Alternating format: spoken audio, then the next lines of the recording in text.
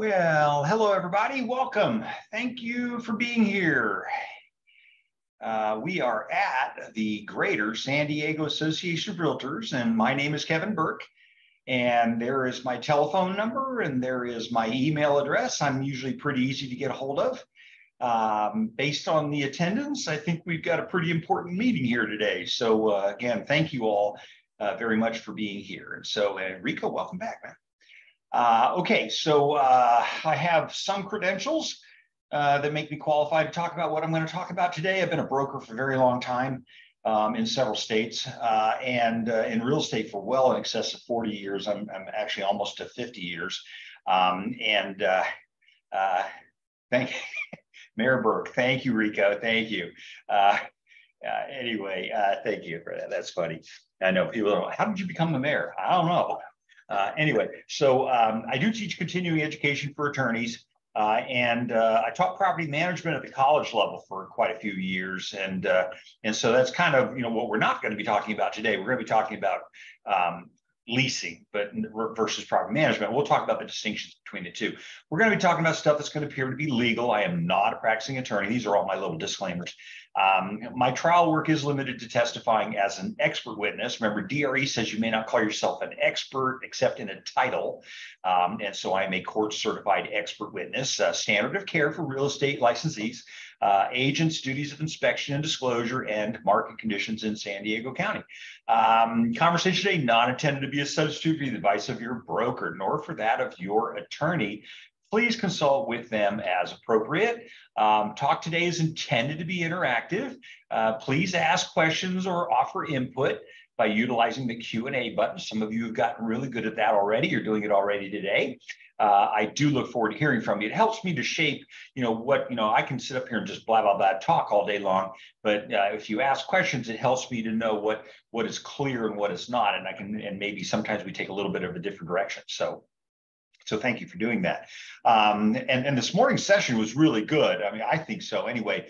There were a lot of really good questions in this morning's session, and it did help to kind of shift things, away from that fearsome part that they are over to the part where, okay, I think I got this, all right? So this morning we talked about the new and the revised CAR forms.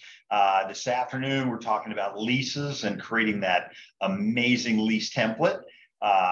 And Thursday morning, I get to talk about the ultimate listing agreement. So we're going to literally dive into the listing agreement, and it's going to be a solid 2 hours. And so I'm actually creating a DRE class for that. I haven't got it all done yet. I'm still waiting for the buyer representation agreement to come back, but that's at 10 o'clock on Thursday, not for DRE credit. That'll come later.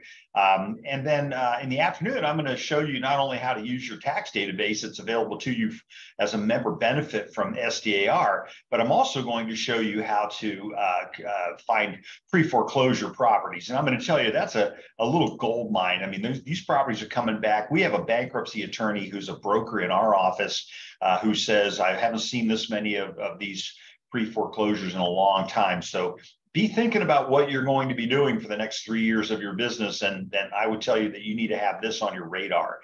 There's a really good agent out of UTC who says, I just like to be 3 years ahead of everybody else. So when everybody else is working on the crazy sales, he's working on the foreclosure. So be aware of that. So we'll talk about that on Thursday. That'll be a fun day as well.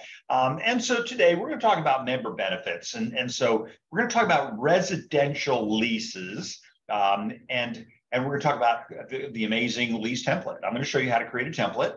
And I'm going to show you how to make it easy on yourself. And I'm going to show you why I was not having a heart attack when CAR updated 67 forms at the end of June, because I knew I had them all in my template. And so I knew that I'd have all the current forms. And when I go ahead and create a lease, everything's all right in there, ready to go. Okay. So some key concepts, and let's talk about that. So our subject matter today is residential leasing. The commercial class is a separate class.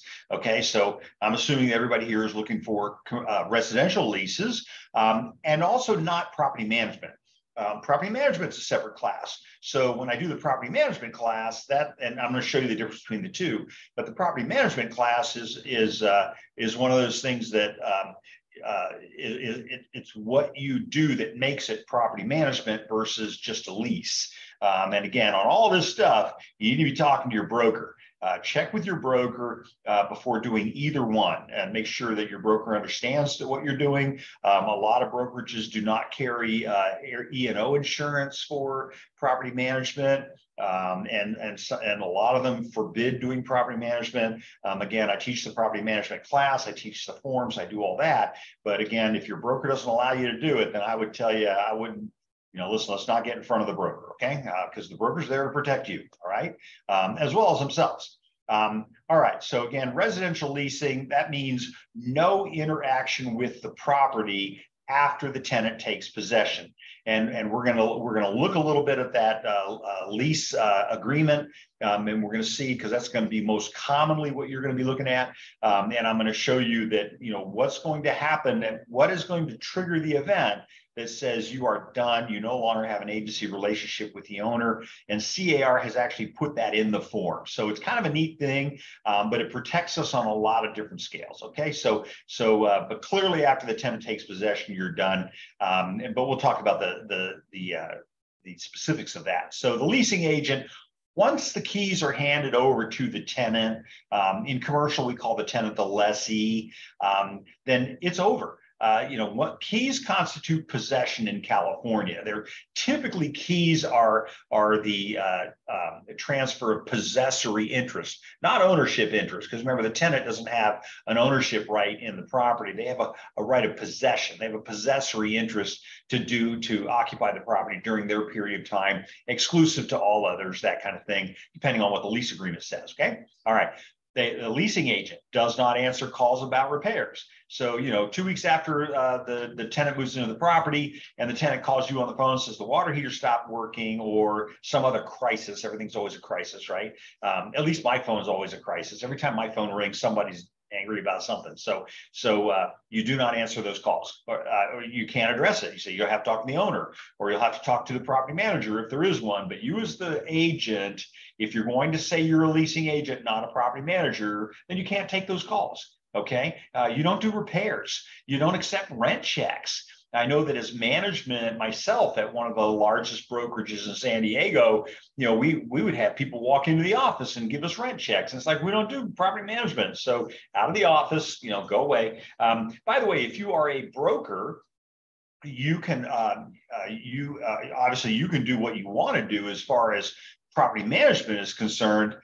But if you are a broker associate, which means a broker working for another broker, then you need to get their permission. I had this question come to me just recently, and fortunately, the agent who had gotten their broker's license, a good agent, and working for a good brokerage, and I gave the broker associate the information they needed to have. They contacted their management at the other brokerage, still currently their brokerage, and they said the same thing. They said, you can open it up under your ticket, but separate from us. Don't use our address. Don't use our phone number. Don't use our logo. We don't know who you are. We don't want anything to do with it. Okay. All right. So clearly they're divesting themselves from that interest.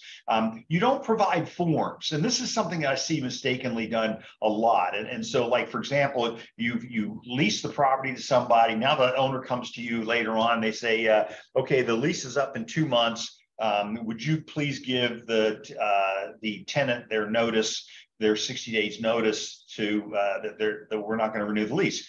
No, you can't, because you don't have a client. Now, and you're doing property management, right? Clearly. So let's not do that. And I don't want to spend a whole lot of time on this, but if you have questions, put it in the Q&A box. Let me know. I'm happy to answer your question. But once those keys go away, we're done, right? Okay, to the lessor or the lessee. And distinguishing again, some people call that and say, oh, I'm a leasing agent, I don't do property management. But then they do things that constitute property management. And the Department of Real Estate is really big on this, right? So in other words, you collected rent checks. Well, no, I'm just a leasing agent, I don't do property management, but you collected rent checks. You answered those phone calls. You did repairs. You provided forms during a time when you did not have an agency relationship with anybody.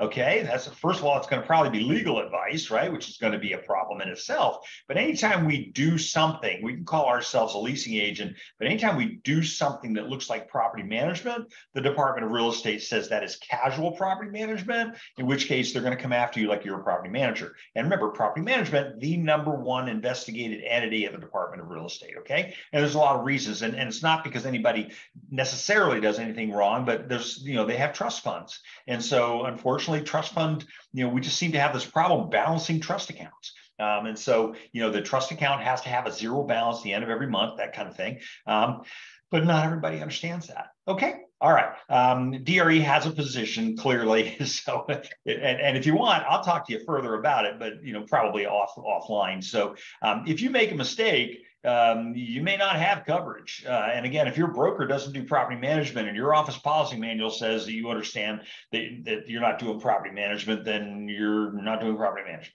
Okay. All right. So as a general rule, doing real estate related activities on behalf of another in California requires a California real estate license. And that can be anything. That can be sales, business opportunities, commercial, leases, property management. There is no separate property management license. And in fact, I'm thinking about the places where I'm licensed, and I'm not aware of a separate license at that time, at that location either. So they don't require a separate license. So you could casually get yourself into trouble because you're not thinking, oh, wait a minute, that may require a separate license. It's interesting because I'm a broker in Virginia, and we had a case in Virginia where the Virginia agent did a real estate transaction in West Virginia, and they weren't aware of the fact that West Virginia and Virginia were two separate states. And so I thought that was interesting, but a very poor defense. So same thing, real estate license, there's no bifurcation of the licenses. You can use your real estate license to do property management, but I would not be doing it without checking and getting something in writing from your broker that it's okay. All right. Okay. So again, we're doing leases today. That's what we're going to talk about. So that rental property owner tenant relationship, the rights and responsibilities of the rental property owner versus the rights and responsibilities of the tenants. And I shouldn't say versus because they're not necessarily antagonistic with each other. But the fact of the matter is that the owners have certain things that they're supposed to be doing. The tenants have certain things that they're supposed to be doing. And so we'll talk a little bit about that today. So some change in the terms, we've changed some of our language. So what we used to call landlord, now it's not politically correct in California, that we think that landlord goes back to medieval times, the serfs and the fiefs and all of that kind of thing. So now we're going to call them the RPO, or the rental property owner. So they're no longer the landlord. I don't know how we still do the tenant. I think that probably should be changed to either a serf or something. I don't know what, right? But so, and then we have the property manager, which could also be the agent, the leasing agent, the property manager or leasing agent. Now we're going to call them the housing provider. So we're going to see our forms are going to change in that respect. And again, a good portion of the forms that we talked about this morning were property management forms. I don't know, they're all red line version. If you want copies, send me an email. I will send you the red line version. Tell me what you want redlined of, okay? So, because it's a good size package. So specific duties of the leasing agent. And by the way, I'm quoting the Department of Real Estate. So I like to give credit where credit is due, especially when, if you don't take my word for it, take their word for it. I think they're a pretty good source and a fairly dependable source. So, here's some of the specific duties that a leasing agent, leasing, not property manager, leasing agent must perform. They advise the rental property owner, the RPO, the rents that will bring the highest yield consistent with good economics. They qualify and investigate a prospective tenant's credit, typically, right? They prepare and execute appropriate leases, advertise and publicize vacancies through selected media and broker lists. They recommend alterations and modernizations as the market dictates, like that green shag carpet that's, that you don't vacuum, you mow it. Those are kind of things we might recommend that they fix, that kind of thing. They inspect vacant space frequently. I find that this is not always done. And so unfortunately, if you're not inspecting the space, then there's vandalism, there's other things that could potentially happen, okay? And again, all of this, I'm quoting the Department of Real Estate. Keep abreast of the times and competitive market conditions, obviously. Be knowledgeable about and comply with applicable federal, state, and local laws, of course, right? And the DRE requires, and this is a big one now, the DRE requires that all lease agreements prepared by the licensee, okay, have to be in writing. And that's to satisfy the statute of frauds. And again, we're back to the medieval times and all that kind of stuff. And that merely says an interest in land, in order to be enforceable, must be in writing. And so we are tasked with having everything that we do be in writing, okay? And I know they didn't emphasize that when you got your real estate license, but I'm going to tell you something. Is it required that there be a lease agreement between, a written lease agreement between a property owner or a housing provider and a tenant? And the answer is no, unless we're involved. And if we're involved, it has to be in writing. Does that make sense? So in other words, oral agreements are enforceable in law. The problem is that in order to satisfy the statute of frauds, they have to be in writing. And so therefore, we are required for sure to have everything in writing. And so why is this such a big deal? Well, part of the reason is because we want to avoid the he said, she said, right? We want to avoid, this, that, the agent told me this, or the owner told me that. And so in order to keep that, that he, and by the way, we lose in court on he said, she said, okay? So, if you're taking really good notes, then there's a chance that that'll be a good day for you. But in most cases, most real estate agents aren't taking good notes. But again, our agreements have to be in writing. And by the way, that also applies when the lease expires. And so a lot of people believe that the lease goes to, goes to a month-to-month tenancy after the lease is expired. That's not necessarily true. It's going to depend on the nature of the lease. It's going to depend on the terms of the lease. Hi, Jeanette. Are we saying hi, or do you have a comment you want to make? Or did I say something I wasn't supposed to make? If you have a comment or something, go ahead and put it in the Q&A button, okay? But thank you. Hi, I hope you're doing okay. All right. Okay, so, but remember, things have to be in writing. And so, and if they're not in writing, we're going to lose every single time. And again, I get back to that lease expiring kind of thing. I think you need to have that lease extension done, and it has to, yes, be in writing. But a lot of people think, oh, no, I'm not getting paid anymore. I don't care. Well, then you're not communicating with anybody about that property. Otherwise, you're doing property management. Okay. So will emails be good? Yeah, I like email. Jeanette, that's a good question. So email's good. Jackie Oliver, one of our attorneys on the risk management committee at SDAR, made a comment. She said, emails are replacing certified mail. Now they're not, because the law has certain things that have to go certified. But emails are pretty good. But only if you get a response. So I'll frequently send an email. I'll send that confirming letter. Jackie wrote a really good confirming letter. Again, she's an attorney, barred in 4 states, and by the way, a concert pianist. And she wrote a really good confirming letter. And so I'll usually paraphrase that and put it in an email, but I'm always going to want to get a response back so that I can at least defend the fact that they got it. Okay. Now, obviously, if we've been going back and forth for 3 months on the same emails and all that, and then all of a sudden you didn't get that one, well, that's going to be a hard case for them to defend. But I'm always going to have something that says, if any of the above does not comport with your understanding of our conversation, please notify me immediately. And if I don't hear from you, I'll assume that you figured it out. Okay, so great question. Thank you. But statute of fraud says an interest in land, in order to be enforceable, must be in writing. Okay, all right. And that document, by the way, clearly sets forth the responsibilities of both parties. And we're going to talk about that. So when we talk about the listing agreement, we're going to talk about the responsibility of the broker to the client, to the RPO, the owner of the property, and vice versa, by the way, because it's a two-way street, right? Sword cuts both ways, as we say.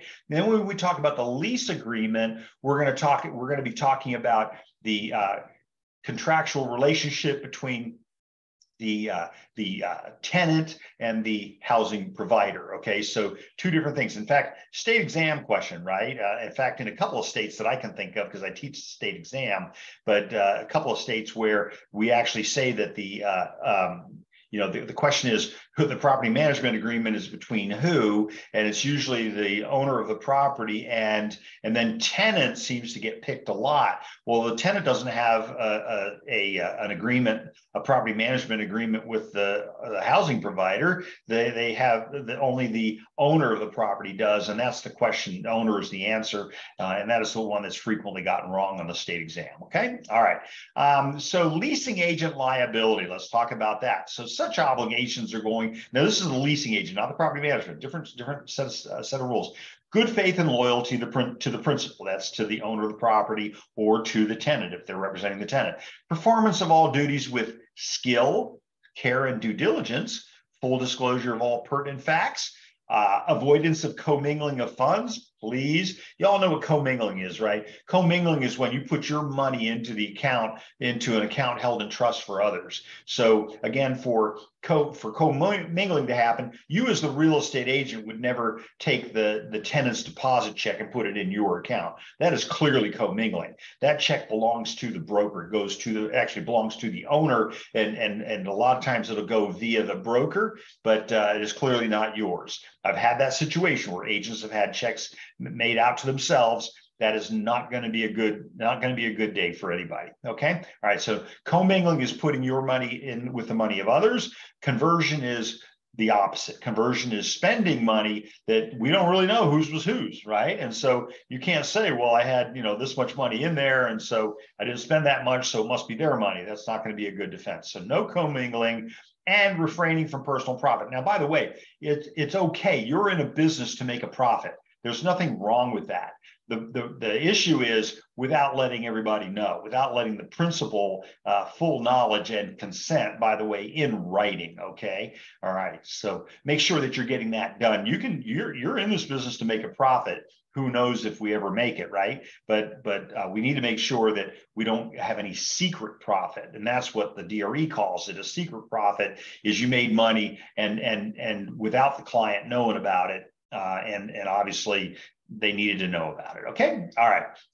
The agent must be familiar with the laws concerning real estate licensing. Okay. So when your license is going to expire, that you have to take the classes and you have to pay the renewal every 4 years in California. In some states where I am, it's 2 years, but 4 years in California. So, probably one of the more common calls I get from real estate agents is, my license is expiring. And I go, yeah. And they say, what do I got to do? And I say, when's it expiring? And they say Friday. And I go, you're going to have a hard time. We got some work we got to do. So normally we trigger our agents about 3 months before their license expires. We send them a notice and say, hey, your license is expiring. We've got this great deal. You can get your license renewed for less than anybody else. And so, they clearly, because if the license expires, we have to cut them. Okay. We have to sever them from our relationship. So contracts, clearly, agency, right? Fair housing, property protection, insurance, landlord-tenant relationships or tenant-landlord relationships. And by the way, you're doing all these things already, I hope, right? I mean, there are already things that you're required to know to do sales transactions. So I don't see the harm in doing leases. Okay. Again, leases, not property management. Okay. So there are some significant leasing laws out there, including AB 1482. I had cause to have to go through that again earlier today. AB 1482 was the current governor's imposition of rent controls in the state of California. First time that's ever happened in California. That just seems to be the political climate today. It just is what it is. Be aware there are laws depending on where you're going to do your leases. There are different types of laws. They're changing all the time. And so this is why, I am blessed with the fact that I know when it's time to kick things up to an attorney. Sometimes I have to tell people call me all the time and ask me for stuff. I say, you know what, I really can't talk to you about that. That's legal advice. And I don't have a license for that. I'm going to have to kick you up. Here's my approved vendor list. And so I send them my approved vendor list that has a list of all the attorneys that I like to work with. And interestingly enough, most of them are from San Diego's Risk Management Committee. Okay. All right. They are qualified California real estate attorneys. Okay. San Diego County has their own laws in addition to the state laws. be aware of that. So it's kind of problematic because what can you do? It seems like a lot of times your tenant is kind of the jailhouse lawyer. They just seem to know so much more than we do. And the answer is it's possible. As a leasing agent, you don't have to worry about that so much. We'll talk about that in a minute, but you really don't have to worry about it to the point where you're really just helping them find housing, taking care of them to what your license requires, and then moving on, right? You're not staying with that situation. In San Diego, new restrictions on evictions were created on the 27th of May. And so it's not that long ago. It's a month and a half ago. So it's getting harder in San Diego to evict someone than it is in other parts of the state of California. Okay. All right. So again, property managers have to worry about that, but leasing agents tend not to have to do that. Okay. Because we don't do evictions. That's pretty clear. All right. Okay. What are the implications? Well, for breaking a law, you could risk loss of license. You could risk sanctions, which means you lost your license. Oh, and then you owe the money, right? And then there's fair housing. Fair housing, unfortunately, is a possible federal offense. First of all, you should not be discriminating against anyone in any shape, way, shape, or form, right? But in housing, especially, federal offense, right? And so like the first offense is $64,000, the second one's 128, and it just keeps going up from there. And I've never seen a case where there was only one. It's usually 8. So it can be certainly I don't know if people think about the penalty before they do the crime, but first of all, you shouldn't be doing the crime. Okay, so it's a crime, so therefore the criminal sanctions and probably no E&O coverage, right? So you have criminal sanctions now, which could be jail time or something along that end, but your E&O carrier is not going to cover you if you break the law. Okay. All right. So, and again, I'm not saying this to make anybody afraid. I just want you to know the facts. And then that way we can work from a good foundation that, it's not all, rosy out there, as we say. So loss of license, clearly. Tenant selection. So let's talk a little bit about tenant selection. So screening. So you as the licensee will normally pick up the process of screening the tenant to see if they're a good fit for the owner. Now, I've heard several different variations on this theme. You take the first tenant, do you put them all in a pool and then let the owner decide? Again, with leasing, it's a little bit easier. In property management, the property manager is usually making the decision. But in leasing, we normally can kick that up to the owner. And in fact, San Diego Association has a good program called Smart Union. It's associated with TransUnion. And so for credit reporting purposes and stuff like that, we personally don't want their social security number in our file. But they essentially, we have them go to the screening company, the tenant, they go to the screening company reports to the owner, as well as to us, what they think, is it a good risk, not a good risk, that kind of thing. all done by data, all done by research that they do. The tenant pays them directly. So we're not handling the money, is this something that needs to go in the trust log, stuff like that. So I like that program. Again, I had somebody recently who wanted to use it. I couldn't find it on the website, but fortunately membership at sdar.com was really good about sending them the link to being able to do it. I don't know why I couldn't find it, but then I'm not as bright as most. So it just is what it is. But I like the program. I use the program. It's a good thing. My screen just went away. Did yours? No, good. Okay. All right. So screening, again, we've got all the fair housing issues. We've got all the things that we need to be concerned about. It's best not to require photo ID until after the decision has been made to lease.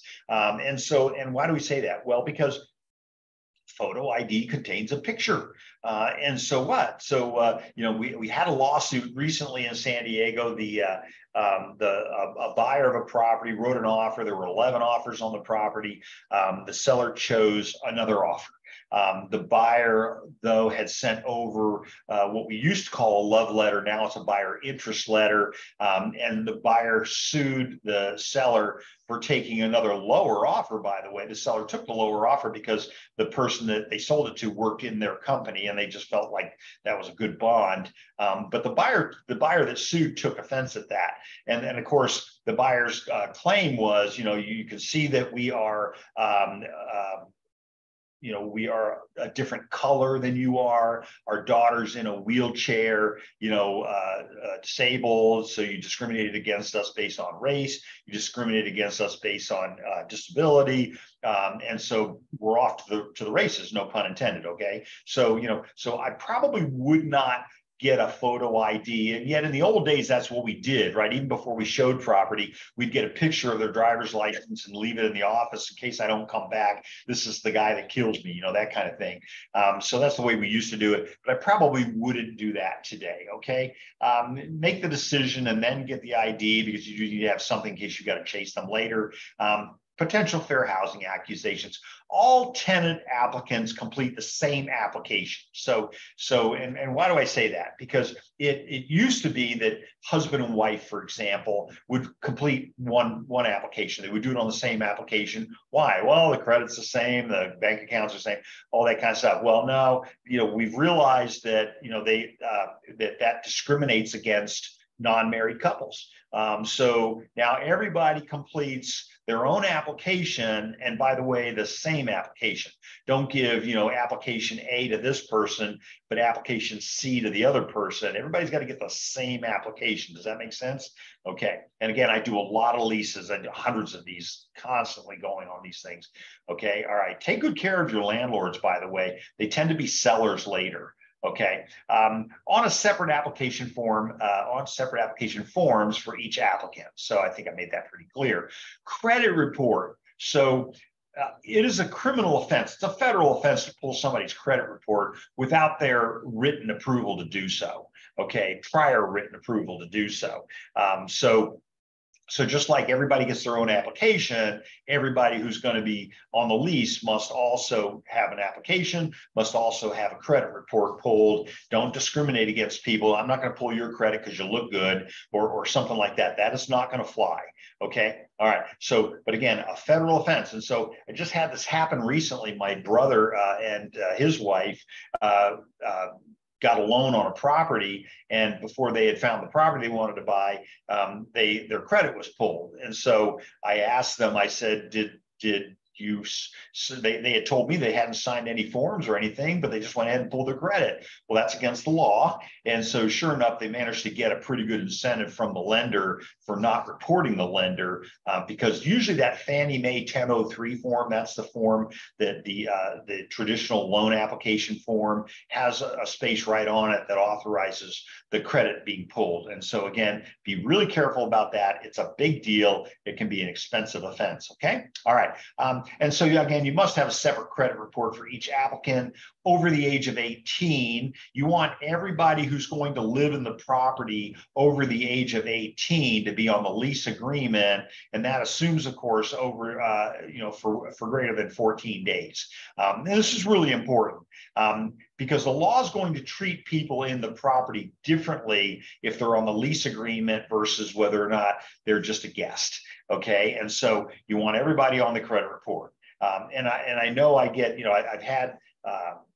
I've had situations. I had a guy that had unbelievably good credit, probably one of the worst tenants I've ever had. And it was all I could do to get rid of him. He was just such a pain, a heart surgeon, no less. And so I'm going to tell you that credit is not necessarily the end all of things. All that is a propensity to pay. That means they're more likely to pay than maybe somebody else would pay, right? So we don't want to give it too much credit, no pun intended. But I also had a tenant. I had a lovely couple, married couple, who came to me.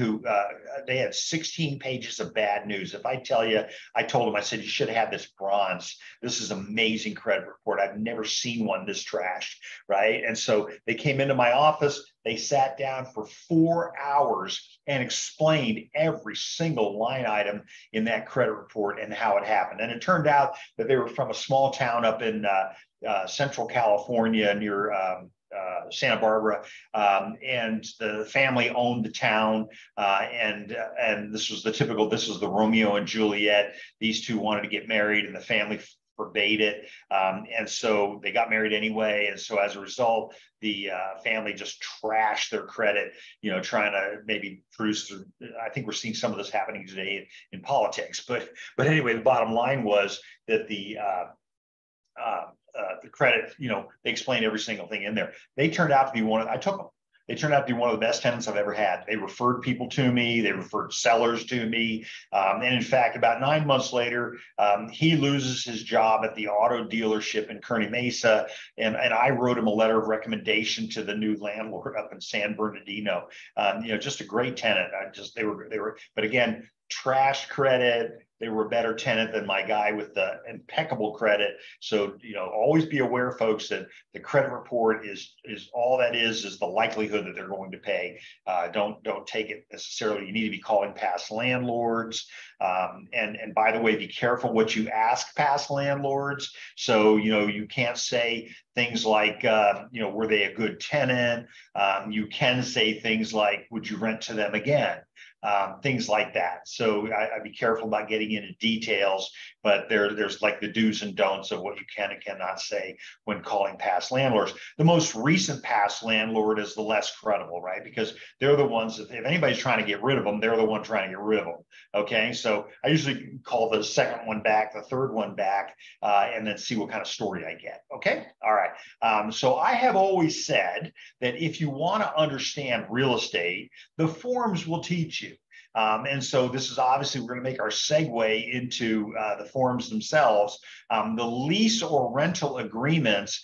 So I want to ask, does anybody have any questions about anything I've talked about so far? I'll give you a second to think about it, and it gives me a second to get a drink of water, because I'm going to go into the forms now.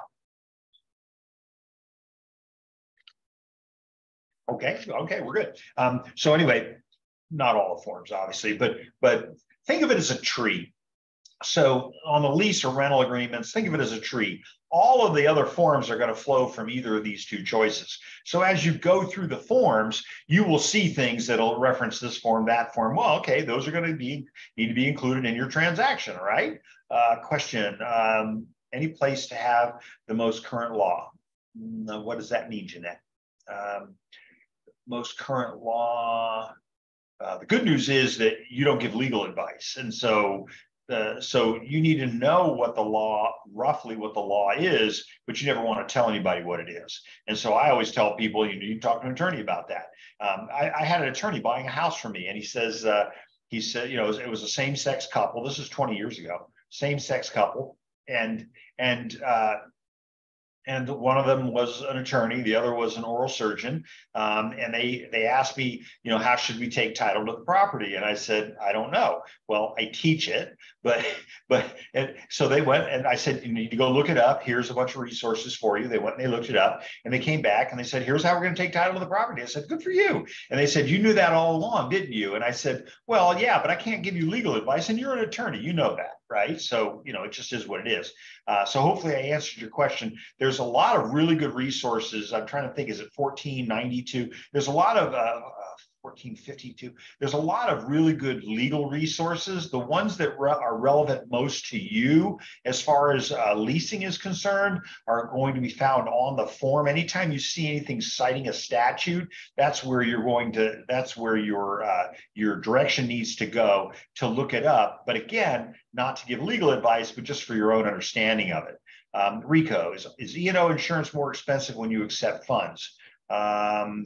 Okay, so your broker probably doesn't allow you to accept money from others. Our contract got away from that too. Back in 2012, we got away from the collecting of earnest money checks, for example, checks for deposits, things like that. Those are the kinds of things we want to save between the rental property owner and the tenant. We usually, once you get to a point where there's a check going to be produced, we like that money to go to the owner directly. We don't touch it. We don't want to have to maintain. Remember that the law doesn't require you have a trust account unless you're handling the money of others. But the Department of Real Estate does require you to have a trust log. And those trust logs can be found on their website. Even CAR doesn't have them anymore. So, you want to refer them. Usually we have them send the check directly to the owner, and then we just invoice the owner. E&O insurance, anytime you're handling money, E&O insurance is going to be higher. To keep up with the current law, like a rent cap, yes. And again, the laws are changing constantly. There's a lot of really good law firms out there, a lot of whom will give you, free email publications and things like that. I can think of one just recently, BPE Law Group, that we had speak to our expert witness forum at CAR in September. No, when was it? It was April. Really good group. I'm on their mailing list. They send stuff out. I just look at the stuff that I'm interested in, and that helps me to form, my basis of my thoughts on different issues that are associated with the law according to Reynolds. But again, since it's 1482, if you're concerned about rent cap, go to 1482 and look at it. I mean, and so again, they have to tell you when those are going to change, but CAR is going to be your best resource for when those laws change. And so keep attuned to that. We have a property management forum. I know that our next meeting is in September 18th through the 20th, I think it is. And so there's a property management forum. There's a legal forum on property management, things like that. I suggest that those are good things to go to. It's right here in Anaheim. Can't miss it. So hopefully that helps, Jeanette. But if you want more specific references, send me an email and I'll handle that. Thank you, Rico. Yeah, anytime you accept money from others, you're just going to be paying more money in insurance. Okay, and again, so this happens all the time in property management. For example, the person handling the funds has to either have a license or be bonded. There's a lot of requirements on that. And so you want to be really careful that you are following the letter of the law and more appropriately, the intent of the law when you're dealing with other people's money. Okay. So again, all forms flow from either of these two choices. We're going to have the listing side. We're going to have the leasing side. On the listing side, we're going to have the listing agreement. That's the form LL. And so let's go take a look. I want to get into some of these forms because this stuff is the fun part of all this. Where's my link, Linda? Okay, here we go. I'm looking for. Did I get logged off already? Oh, darn it. Okay, hang on a second here. We're at CAR's website. I'm going to have to sign in really quick. I might not have signed in yet. And part of the reason is because it signs me out pretty. I wish they would give me a longer time period because I'm on this all day, right? But sometimes I go on to do other stuff. The 12 windows open on my computer, and I don't actually get back to it in time before it logs me out. So I'm going to go up here to my templates. And here's part of the reason behind this is that I have several templates, and we're going to talk about templates in a minute. But when I look at my templates, I look and I see that I have my, where is it? Here's my property management template. Here is my lease template. So we're not going to do property management. We're going to do leases. So let me pull up my lease template. Notice it says June of 23 because I updated it at the end of June so that I knew that I would be compliant. Okay, everybody good? All right. So this is my template. So again, as I promised you, I've broken it down into several sections. Now, again, why do I create a template? Karen, hi. Karen, question, Q&A field. Question? You can't see it. I know that's what you're about to say. There we go. How's that, Karen? Karen, does that work? I think that's probably what you were. Yeah, I can't see it. I'm sorry, Karen, but thank you for letting me know because it's kind of, this morning I got on to something and forgot to look. And so, I have another computer over here that I can see what you can see, but I got to remember to look at it. Okay, so everybody okay here now? This is my template. This is the template I created for leases. So now when agents in Linda's office do leases, they use this template. So they create a new transaction, they give it a name, and then they apply this template. And then as a result, they get all these forms in it. Okay, so leases don't have nearly as many forms, but they can get us into much more trouble. Okay, so let's look at the listing side, and you can see right here, I'm going to click on the listing side of my template. I've got my agency disclosure. Now, why don't they include the agency disclosure in the lease listing agreement? And so let me pull up the lease listing agreement. I'll show you what is included. So here's what the lease listing agreement looks like.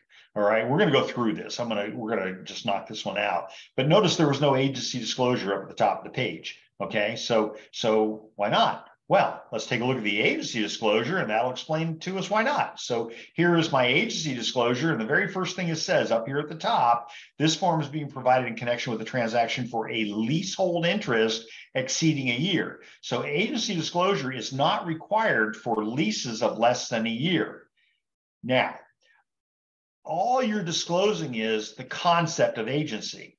I think you need to have your head examined. I shouldn't say that, but I think you need to be doing agency disclosure in all of your transactions, right? Why? Just because it's not required by law doesn't mean it's a really good idea. Okay, so I do this. I always do the agency disclosure. So this is included in my template. All right, so this is because I want to talk about it, and we didn't change the language. I mean, in the old version of the agency disclosure, it said seller, landlord, buyer, tenant. They didn't carry that all the way through. So, but it is the same thing. Okay, so if this is a transaction for more than a year on a lease, Civil Code 2079, that's the civil code that regulates you and I, requires that you have this. So now if it's 6 months, tell me, what's the harm in you providing an agency disclosure?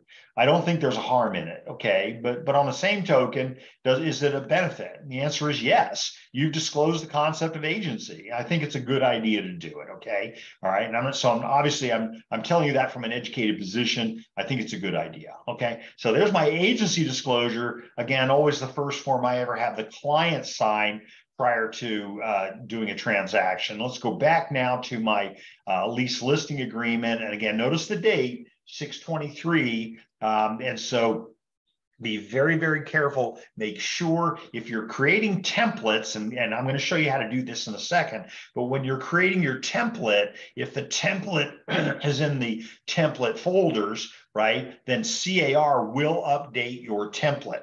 Okay, so they will change the forms. So you can see I just opened this up for the first time, my lease template, and it's got the 6/23 version. Okay, previous to that, it had the 12/22 version.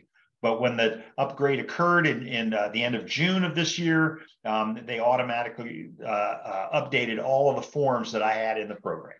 Does that make sense, everybody? It's a very, very important concept. Now, what they didn't do is they did not add new forms.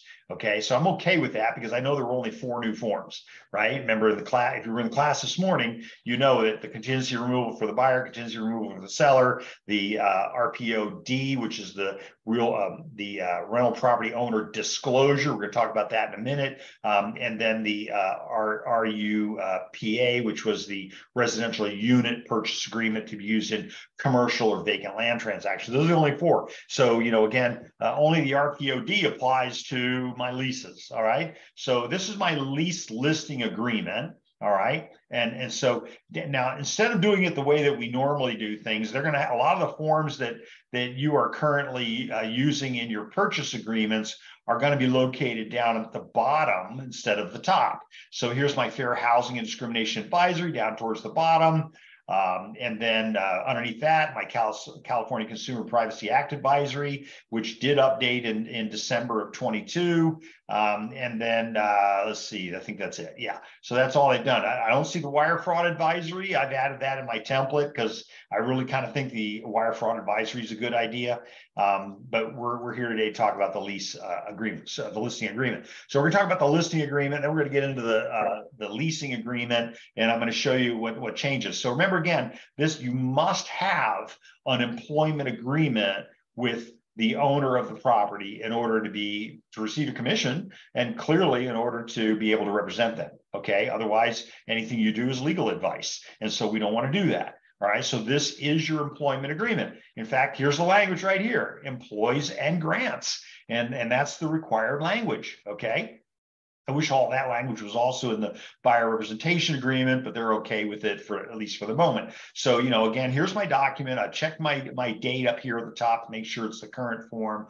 I've got my date prepared. That's going to be the date I put it together, just like your purchase agreement, right? And then I'm going to have the name of the rental property owner. We've clarified now that it's not the landlord anymore. Now it's the RPO. Okay. And so here's the brokerage's name. I'm showing you our templates so you can at least get an idea, what goes where. The beginning date and the ending date. So how long should your listing agreement be for? That, check with your broker on that. We do ours for 6 months, but some people do them for 3. Some people do them for 1. Some people do them for 2 weeks. So you set up whatever you want that to look like. Typically, when we do ours, we'll have it start. So for example, this is the 18th of July. We'll have it start today and we'll have it end on the 31st of December.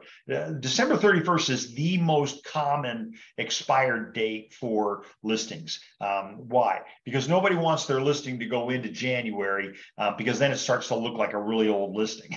so normally, and we follow that, but we've got really good client control. So, when we take a listing, we know they're going to relist it on January 1. And so right around middle of December, we have them sign a new listing agreement that starts in 2024. Okay, so there we are. We're already at 2024. Everybody good? Okay, something just moved on my screen. I don't know what it was. All right, so anyway, so whatever that beginning and any date you want it to be, the exclusive and irrevocable right, yes, that's how you pronounce it, irrevocable right to lease or rent. And then I'm going to have the property address here. Why? Because I have to have the subject matter of what we're doing. And by the way, this top part are called the recitals. So whatever you fill in up here tends to carry over to all the other forms. Okay, everybody good? All right, that's paragraph 1. Okay, so paragraph number 2, I get into my listing terms, right? CAR likes to set these up so that paragraph 3 is always about compensation, things like that. Now, they weren't able to do that with the new buyer representation agreement, but all the other forms say the same thing. Any questions about this so far? Okay, so listing terms, a rent amount, whatever that is. Again, this is assuming you're taking the listing. Rental amount per what? Month, day, year. Security deposit, you got to put it in there in order to be authorized to collect it. Type of tenancy, whether it's month to month or 1 year. Most agents do year because they like to get paid on the gross rent normally, versus doing it month to month, in which case they got to chase everybody around for the money. Question. Victoria, hi.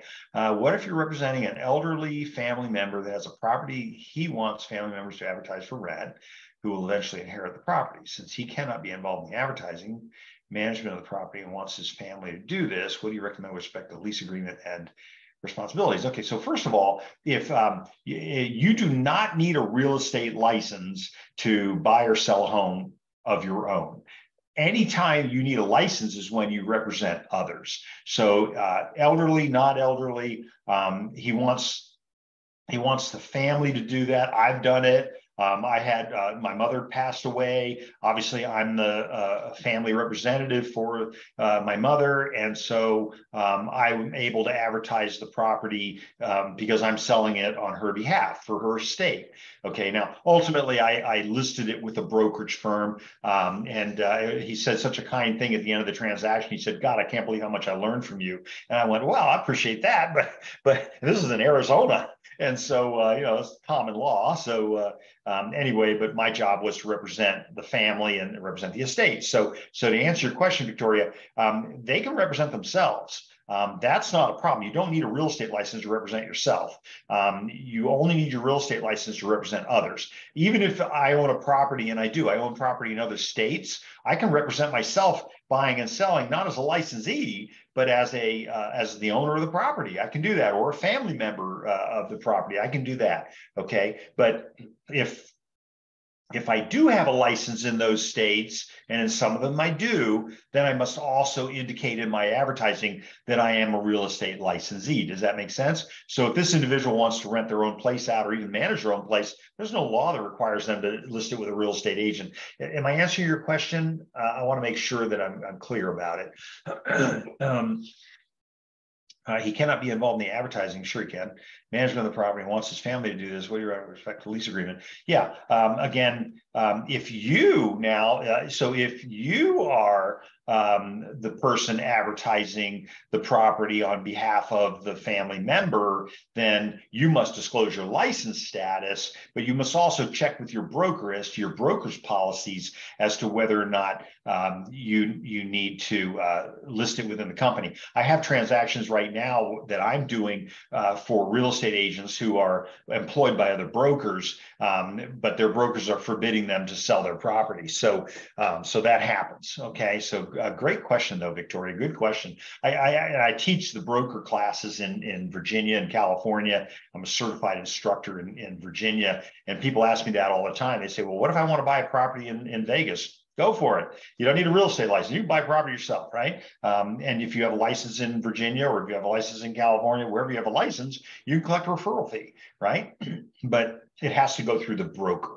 Okay. All right. Great question. Thank you for asking that. That's a really great question. Let me see if I can get this to minimize this. Nope, it's not going to go. Okay. All right. So we talked about type of tenancy, items included in the lease. And so I'd be particularly careful about this. You know, what items are going to stay. I had an owner on a property in Del Mar who was renting the property out fully furnished.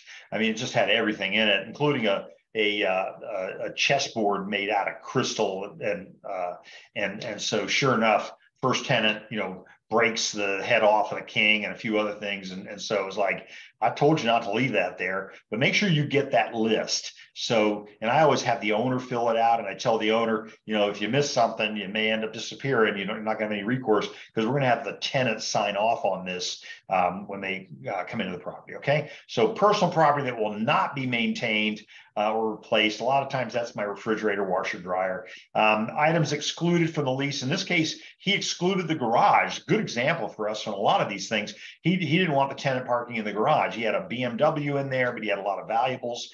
And so literally he locked the garage on both sides. The tenants could not get into the garage to park their vehicle, much less go through the garage looking for things. And so again, it was an itinerant rental. It was, you know, a vacation rental kind of thing.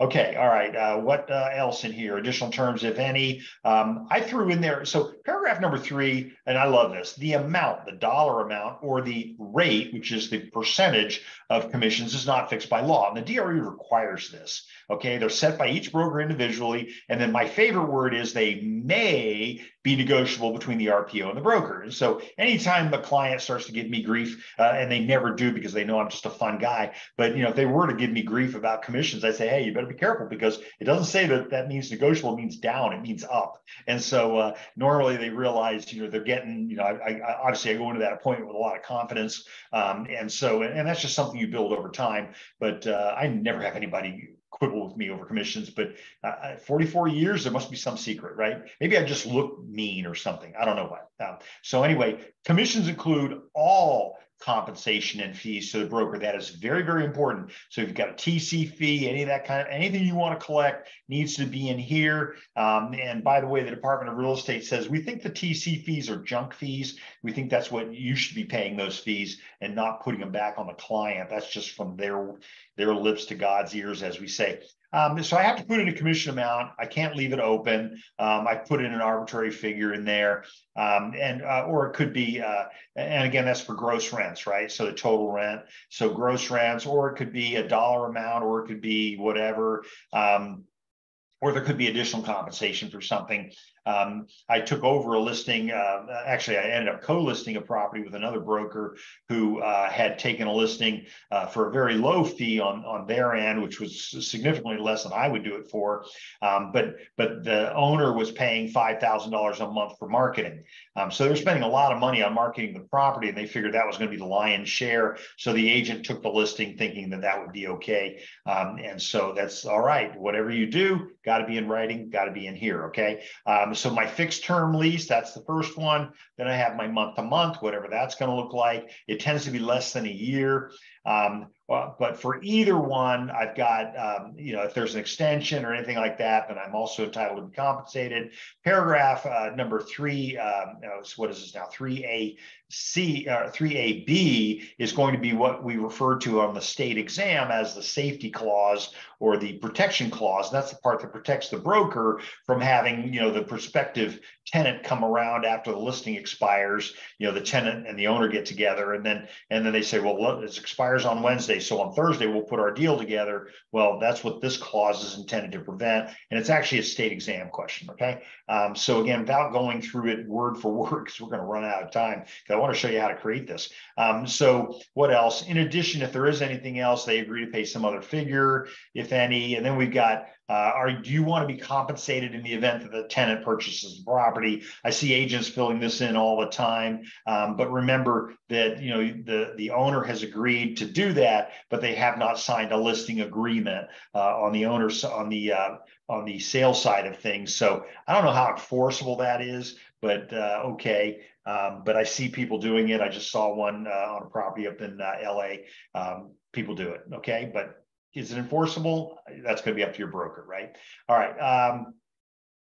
So in F, we talk about how much of the gross commission that we're going to receive that we're going to give to the other agent. And so I tell people all the time, I never see these split in half, almost never. So what do we have up there? I think we came up with what, 6%. So then you would think that in the MLS it would say 3%, but it says 2.5%. And so this is actually fairly common where the agent, well, they were willing to work for 2.5%. So, but again, commissions are not, commissions, but as the buyer's agent or as the tenant's agent, just like the buyer, I did not have the ability to be present during the conversation about commissions. And so I'm stuck with whatever the seller's agent or in this case, the landlord, the RPO's agent has agreed. They have to put it in writing in here. And one of we actually added this clause probably about 20 years ago because we were seeing so many agents not being fair, whatever that is. I don't know. We always say fair is a place where you show pigs, right? So, Del Mar Fair, it's a place you show pigs. So, but now the contract says you have to put in how much you're going to pay the other side so that you've notified the owner of the property how much that's going to be. Okay, so fair or not fair, whatever it is, you just put in whatever that number is going to be. Tenant payments. So where are the tenant payments? So as a matter of default, all the monies go to the RPO. Again, this is a lease. If it was a lease listing, if it was property management, then they'd all go to the broker. Okay, all right. One of my favorite things is my direct electronic rental payment. I advise against it, and here's why. If the RPO permits the tenant to pay rent by direct deposit, you should be discussing with a landlord-tenant attorney the implications of doing so in the event that a tenant defaults and an eviction becomes necessary, because you don't have the protections that you have with that check coming in. Does that make sense? Okay, and then there's that wire fraud advisory that was not attached. I don't understand why we didn't attach it, right? Key safe lockbox. So in a regular listing of a house for sale, we have an agreement in there as to the placement of the lockbox. Remember, you may not put a lockbox on a property without consent. So now we have a tenant property, we need to have additional consent by the tenant. And since the tenant is not a party to our listing agreement with the owner, we're going to have the tenant sign that additional KLA. And that says the same thing. It says we don't have insurance to cover your toys. You're kind of on your own. In fact, in our lease agreements, we ask the tenant to get insurance to cover the owner as additional insured.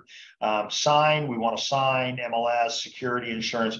Again, as I said earlier, we don't have insurance to cover your toys. So I've seen the most bizarre things at houses that I've gone through on open houses and caravans and stuff. And I've seen guns on guns up on dressers, knives, pictures that I probably wouldn't have put up there, money clips, things like that. I'm just astounded at what people leave out of their homes. But I don't know, I'm not that way. I don't leave stuff around. Ownership, title, and authority. Nobody else has any interest in this property. And you got to watch out for that, because sometimes, mom gave us the money to buy the place, so she has an ownership interest in it. And so even though it's not on title, she may still have that interest. Okay. All right. What else? brokers and RPOs duties. I love this part. This is the kind of stuff that I have the lawyers write out in column or format so that they get an idea of what it is that we do for a living, right? And so, what else? Anything else in there exciting? Agency relationships. We got to talk about that, right? And so we're confirming agency. Interestingly enough, we don't have a separate paragraph for that in the listing agreement, but because there is no confirmation of agency until the lease comes in.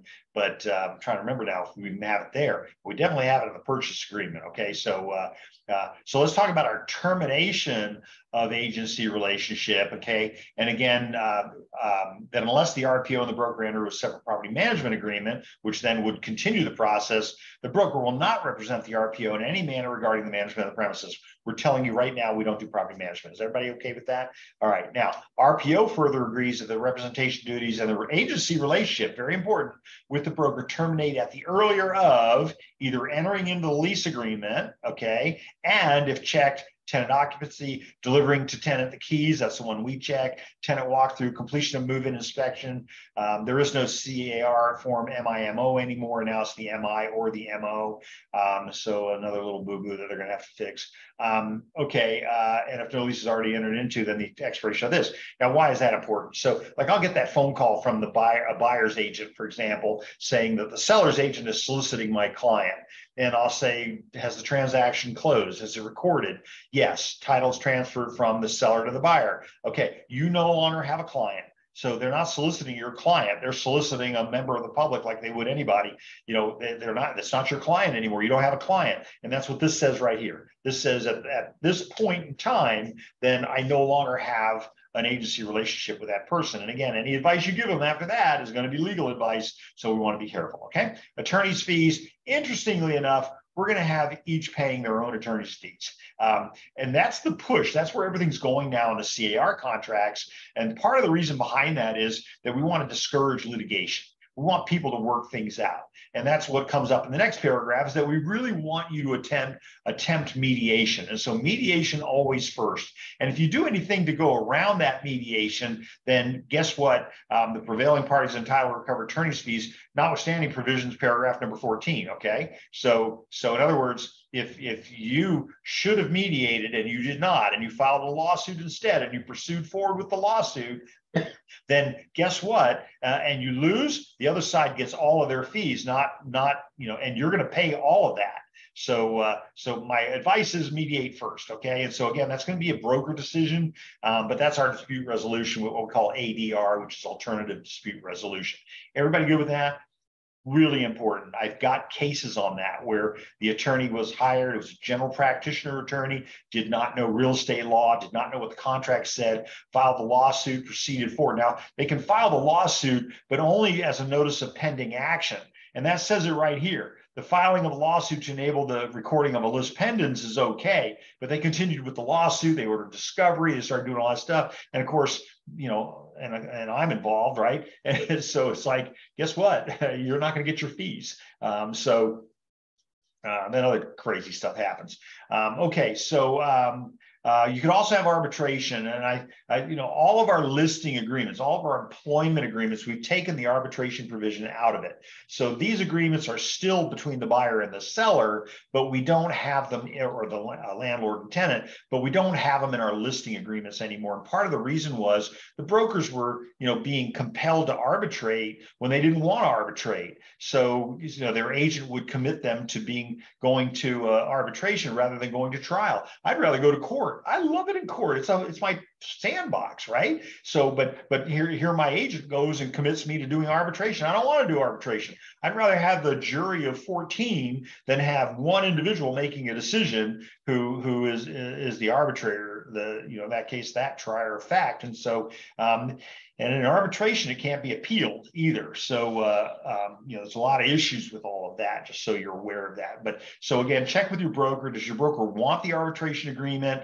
If so, please follow your broker's advice. If not, don't do it, okay? Management approval. So management has 5 calendar days after execution of this agreement to approve or disapprove of the agreement. So something's wacky in there that they don't like, they've got 5 days. But remember that you are required by law to get it to the broker within 3 days. Why? Because that gives them 2 more days to decide whether they want to take it or not. Okay. The broker can say no. All right. It's an important concept to remember. And so, but if you don't give it to them until after the lease is completed, then you know, they don't have that right. And so that's why the DRE requires you to get it to them within 3 days. Now, companies can make that time period less. In our office, we do 1 day. And that's because, you know, we do everything in Dropbox and Google Drive and stuff like that. So, you know, you have the ability to get everything to us within a day. You don't need 3. Now we've got 4 days to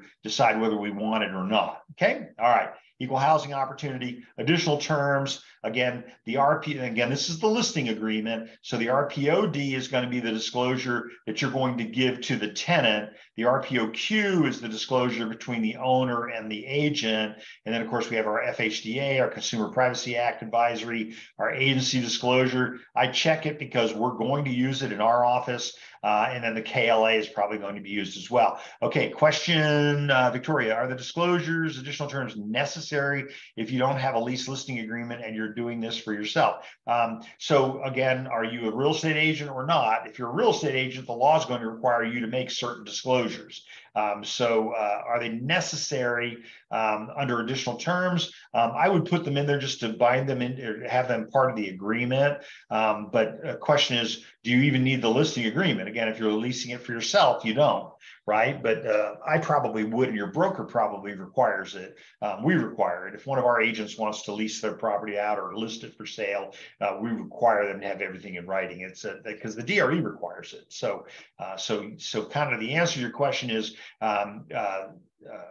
if you don't have a lease listing, if you don't have a lease listing agreement, then I'm assuming that you're not an agent. Your contract with your broker probably says that you have to list all your properties through your brokerage. Okay. All right. Hopefully I answered that one. I'm not going to get into contract law and all that. Entity, rental property owners, and then obviously the company name and all that kind of stuff. And then we get into the rest of the stuff. So here's the rental property owner disclosure. Again, this is intended to be provided to the tenant. Now, I'm sorry, back that up. This is intended to go between the owner and the management company. Okay, or the owner and the listing agent. All right, this is not the one that goes to the tenant, and that's why they put that up here at the top. Okay, all right.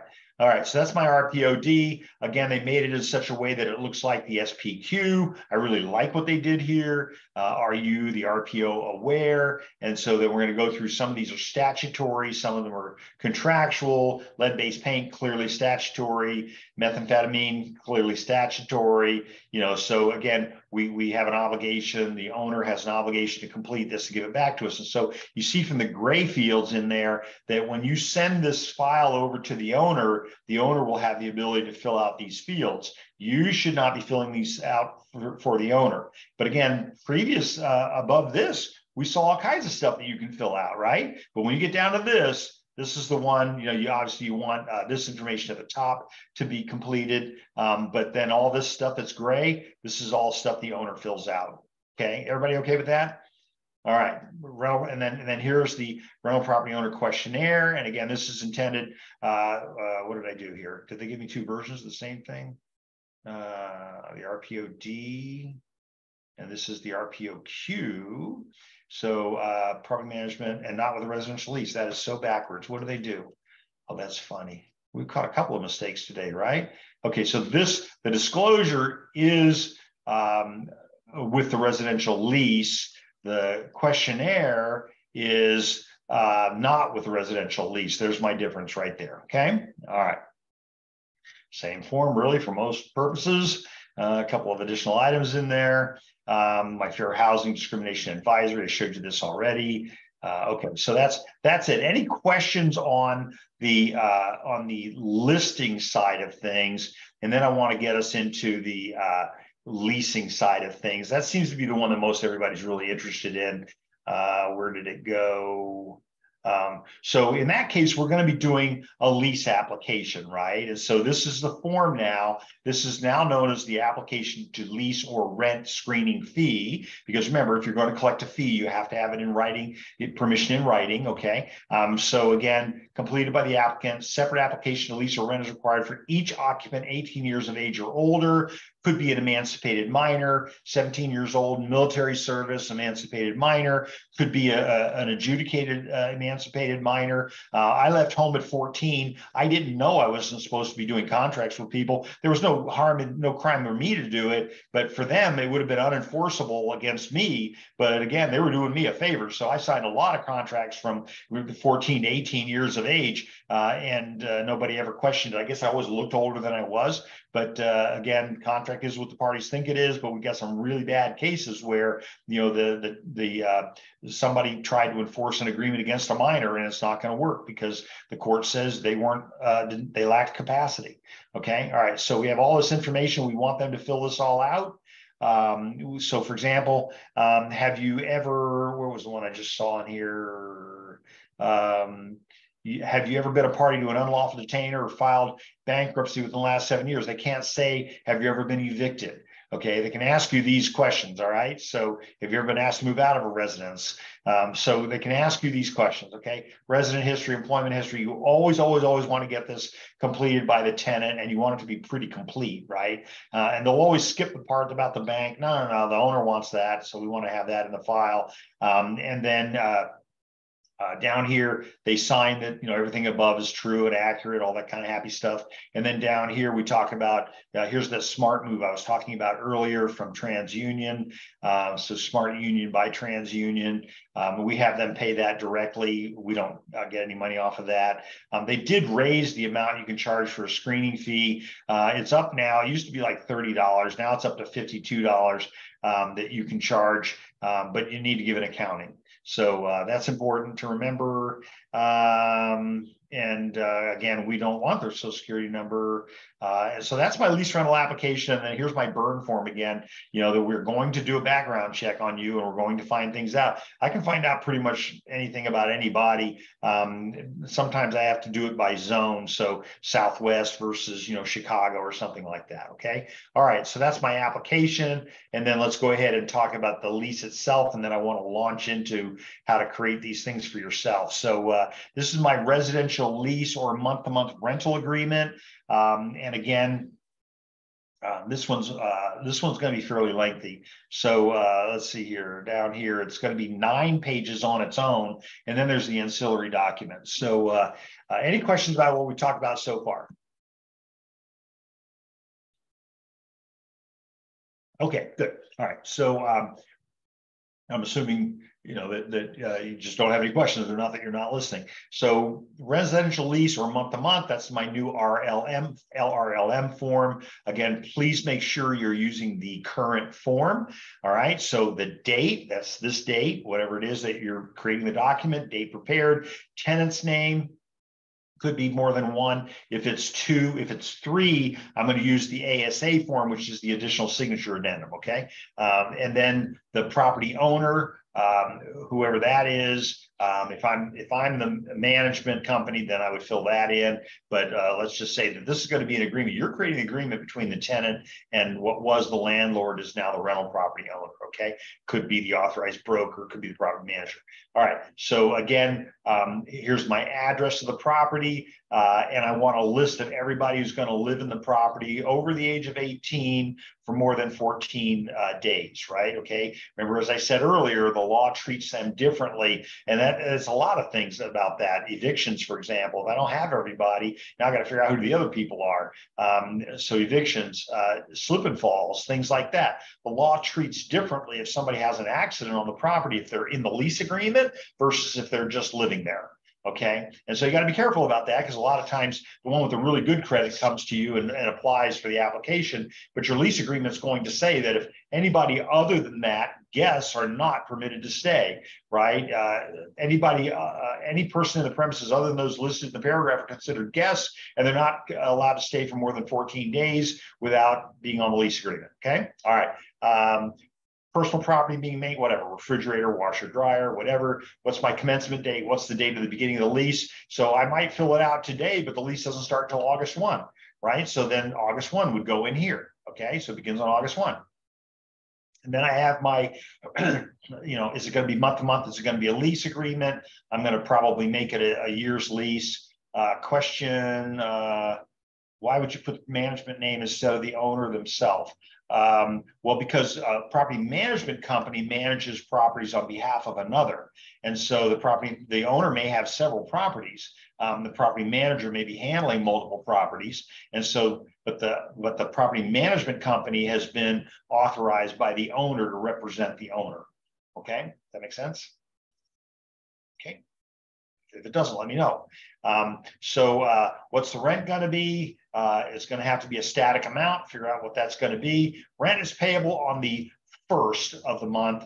I usually put in 0. I usually put in the first, or I put in 0 because it's always delinquent on the next day. And this is something a lot of people don't understand. A lot of tenants think that there's a 5-day grace period. There's no 5-day grace period of law in California. Okay, so it is what you put in the contract. And my personal feeling is that if I give them 5 days, they'll take the 5 days. So if I give them, the rent's due on either the first or the 5th day of the month, invariably, now I'm waiting to see on the 5th of the month if it's going to show up on time. So I just do the 1st of the month. And I sit down with my tenant. I say, here's the deal. Rent's due on the 1st. I serve you on the 2nd. And so I tell them that, right? I never have to evict tenants. I don't understand. But I'm very clear with them what our relationship's going to look like. The rent's due on the 1st. I serve you on the 2nd, which means you didn't get the rent in on the 1st. So I'm going to file an action to get you out of the property. Now, I know maybe it sounds harsh, but I also take really good care of my tenants. And I have tenants stay with me 15 years. I have so many 15-year tenants. I've had tenants move out of one of my places to be with me to move into another place that I own just so they don't lose me. So, I take really good care of my tenants. There's always going to be that problem tenant out there, but I always have this conversation at the very beginning. They're going to have to make a decision whether or not we're going to love each other. Are we going to do this transaction or not? And so, I'm not going to play games, but, I am going to serve you and I will get rid of you. And so I make it very, very clear. At the same time, if something's wrong, I want to know right when it's wrong. I'll have somebody on your doorstep in less than 24 hours. Okay. All right.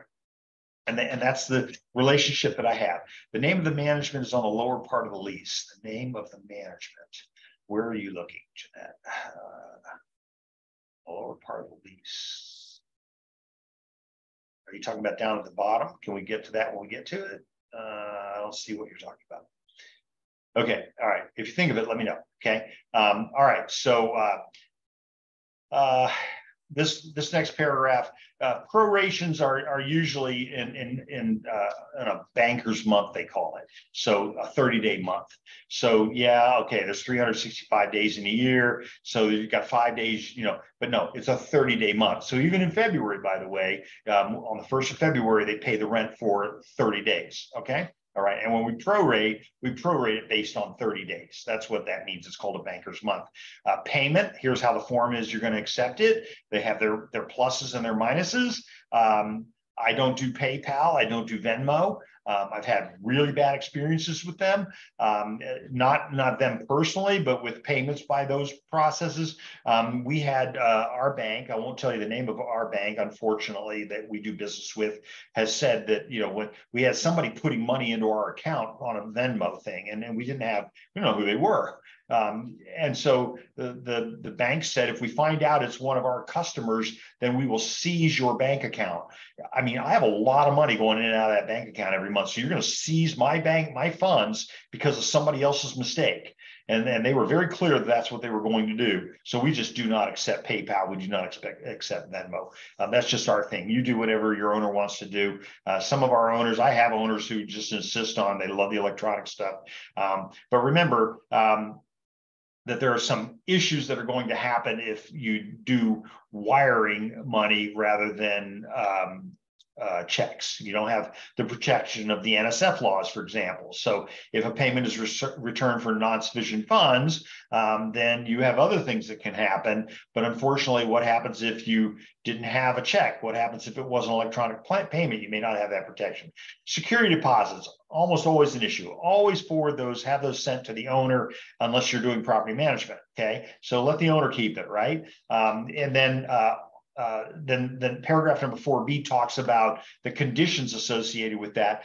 Security deposits shall not be used by tenant in lieu of the payment of last month's rent. And yet it's in bold print for a reason, because they tend to seem to want to do that.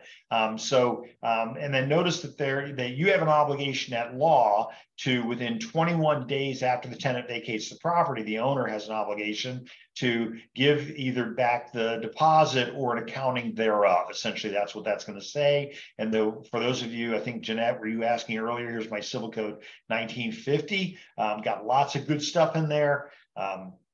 So again, you either give back the deposit or an accounting thereof.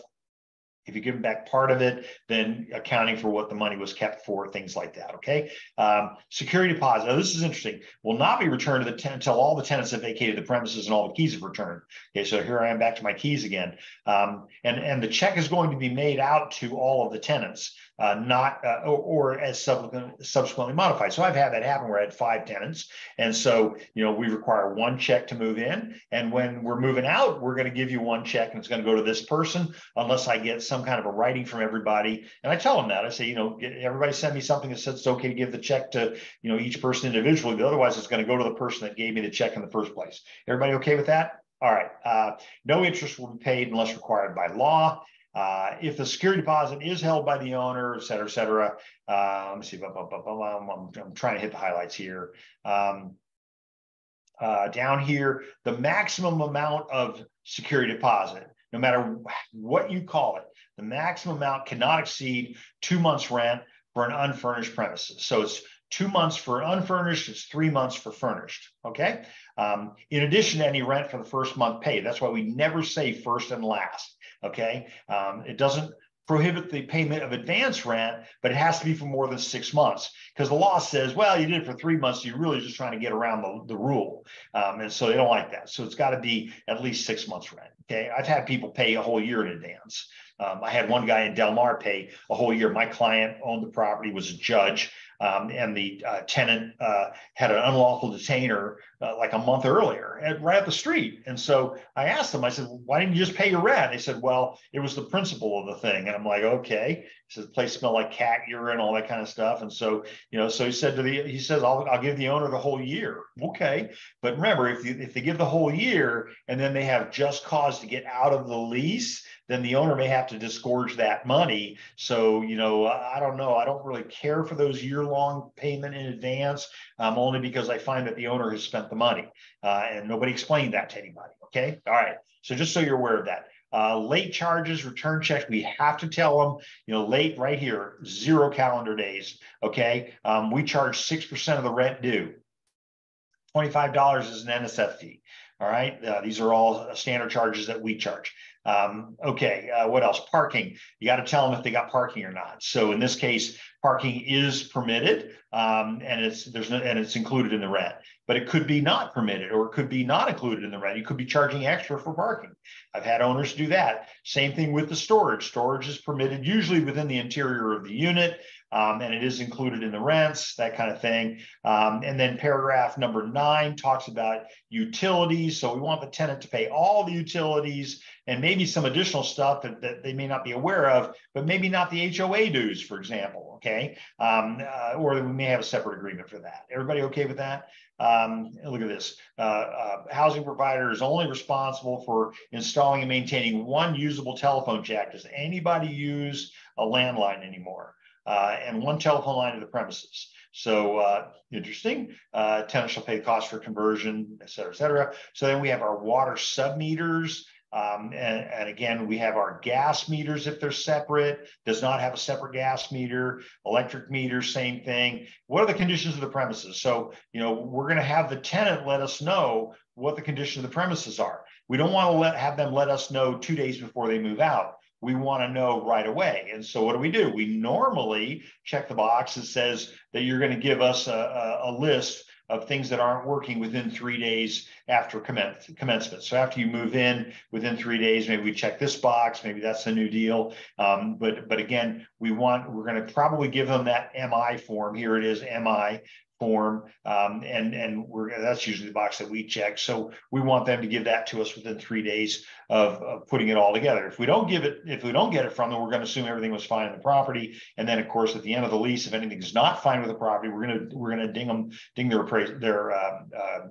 deposit for it. Okay. Maintenance, use, and reporting. Again, let us know if things aren't working. I've seen some owners try to put the smoke alarms and carbon monoxide detectors back on the tenant. I don't think that's a really good idea. You're responsible for that. Tenant shall water the lawn, maintain the garden. I find that it's usually prudent to pay half the water bill. And part of that reason is because tenants tend to disable the rain bird, turn off the automatic sprinkler system. So I like to participate in the money for the water so that they'll continue to water the property. So I'm going to have to speed it up a little bit here. Personal property, gratis and without warranty of condition. In other words, we're not going to fix it. What else? I always tell a tenant, go to the property at night, make sure it's where you're going to be able, if you're a night sleeper, make sure you're going to be able to sleep. Animals, now I'm into my code 54.2, no animals, that's the default, unless we use the animal terms and conditions addendum, which we talked about this morning's class. I like that form. It replaced the pet addendum. I thought it was a really good form. I like the ATCA better. Smoking, no smoking is allowed on the premises, or it can be only the following substances, things like that. But by default, no smoking on the premises. That's a heck to get that out of the property. So rules and regulations, if there are any, the owner agrees to provide the tenant with those within 10 days normally. And by the way, I probably would give them the HOA rules as well, because the homeowner association may have rules, regarding the tenant's use of the property, like no dry cleaning businesses out of the garage, stuff like that. Okay, so alterations and repairs only with permission of the owner. Keys and locks, I usually do it upon commencement. It's going to be usually 2 keys to the premises, 1 to the mailbox, 1 to the common area. If you don't fill that out and it turns out you gave them a common area key and they lose it, or you can't prove that you gave it to them, they can be expensive, like $250 or more. And it's just an expense you don't necessarily need to have. I'm going to check the box that the property has not been rekeyed unless I know for a fact that it was. Entry, photographs, internet advertising, signs, all this, no assignment or subletting of any kind. That includes parking spaces, etc. But we just don't allow it. And that includes short-term vacation rentals. We'll have people, pay a month, a rental on a property, and it rents for say $5,000 a month. Yeah, but then they go and they sublet, or they do a Airbnb or whatever, and they're able to get $10,000 a month, and they pocket the other 5. Well, you have to have that provision that says there is no assignment. Okay, all right. All tenants are jointly and severally liable. Possession, usually the owner is going to give possession within a day, but they have 5 days. So I know you want to get in there on the 1st, but we're not going to give it to you on the 5th. So watch out when you're signing these things. Tenant's obligation, again, the tenant only has to give the property back in broom clean condition. So we have an addendum in our agreement that says that they will have it professionally cleaned, including windows, and provide receipts for that. But again, we give it to them that way too. We don't ask them to give it back to us in better condition than they were given. So we have it professionally cleaned, including rooms, including windows, etc. And then we expect it back in the same condition. What else? All this legal stuff. I mentioned insurance earlier. So paragraph number 29, we require them to have $100,000 worth of insurance. I think I'm going to raise that to 250, not 2,500,000. So the insurance requirement is going to be 250, and we want them to name the property manager or the rental property owner as the additional insured. Water beds, portable washers. I don't know what the fixation is with water beds. They have about as much pressure on the ground as a refrigerator does, but okay.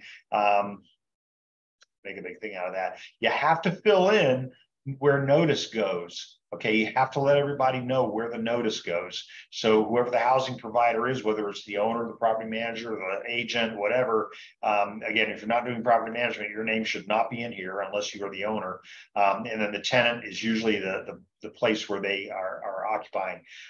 Karen, so regarding non-subletting for Airbnb, can you repeat where it's clarified in the lease? Yes, Karen, thank you for asking. So I'll scroll up a little bit here. So up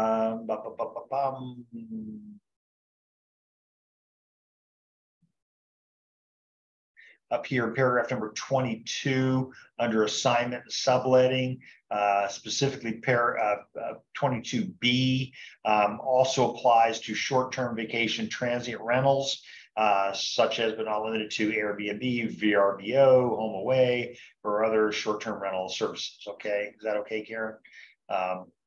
Definitely the default says, no, you will not. I don't know why as an agent, you would check the box, doesn't apply. I don't know why you would do that, but okay. I imagine some people do. Okay. Tenant estoppel certificate, one of my favorite things. Anytime you put a tenant in a property, I would have them provide a TEC form immediately within 3 days after moving in, because that's the document that says, here's the whole lease, this is the lease, the whole lease, and nothing but the lease, so help me God. And so you want their signature on it. You want the owner's signature on it that says that, hey, this is the entire terms. That way, the tenant's going to fill the form out. They're going to say, it's my washer dryer, and then that way, when you go to sell the property, you're not giving away the tenant's washer dryer, which you don't have the authority to do that. So I would get that done right away. I've had cases where the tenant claimed that they had a greater deposit than the owner claimed that they had. So if you get that TEC form right away, tenant estoppel certificate, they didn't write it out here for you, but here it is down here. But that's a great little form. Every time you take a listing with a rental in it, every time you write an offer on a property, make sure if you're writing the offer, you have the TOPA form, which is the tenant occupied property addendum, and that calls out the tenant estoppel certificate. Okay. All right. Let me see what else. There's my mediation again, same rules before. And then there's my attorney's fees. And once again, prevailing party. Now, what we've done here is we've limited to a reasonable attorney's fees and costs not to exceed $1,000. I mean, I charge them $1,000 to talk to me, right? I mean, I charge them $1,500 just to talk to me. Okay, so this is CAR's attempt to quelch the litigation. I like that feature. Tenant agrees to it, run with it, right? Okay, keeps it down. Disclosures, here's all my disclosures again. Remember, the law requires that we disclose the existence of the Megan's Law database, not that we go to the database. I recommend against going to the database. Okay, everybody good with that? All right. Always include the residential environmental hazards booklet. I'm going to show you in a minute where it is. Now, I know in sales transactions, we get used to the fact that they're usually provided by the Natural Hazard Disclosure Company. Not all of them do, by the way. Double check on that. Make sure the one that we use very clearly does. And it's saved us on a number of occasions because the law requires it in sales and rentals. So we have separate forms for that. And I'm going to show you what that looks like. Okay. And then I have my flood hazard disclosure. We have a form for that. And I'll get to that. And then it's going to be down here underneath all this. Time of essence, et cetera. Confirmation of my agency, paragraph number 41. Termination of agency. Again, this is on the lease side of things. So the obligation terminates upon the last to occur the following: either tenant occupancy, delivery of the tenant the keys. When I'm giving the keys, I am over it, right? I'm done. They've got it. Okay. So that's what that's all about. I'm no longer their agent. Okay. All right. And again, in rentals, at least, the tenant has a right to receive foreign language translation, and not necessarily at, well, actually the law requires the housing provider or the property manager to provide them with a foreign language translation. We don't do them anymore. We used to do them, but we stopped doing them. So I don't know why we still require it. But anyway, don't you be the translator, okay? Let's see here, receipt. if specified in paragraph number 5, housing provider or broker acknowledges receipt of the move-in funds. I have all my little forms that I like to check in here. And then notice tenant flood hazard is by default, bed bug disclosure by default. Those are statutory, rent cap, statutory. Okay, so the other ones that I have checked are not statutory. And then we have our legally authorized signer, much like what you saw before with the entity tenant versus the entity housing provider. You could have a guarantor. Now, what a guarantor does is a guarantor guarantees the lease. So they essentially, if the tenant doesn't pay the rent, they guarantee that they're going to pay it. All right. Sometimes you've got maybe somebody that you don't trust 100% or whatever. And so you want somebody else to be on the hook for it. That's kind of what that's for. All right. And so I would have them also sign the lease agreement with the tenant. Okay. Housing provider signature. Here, the brokers do all their thing.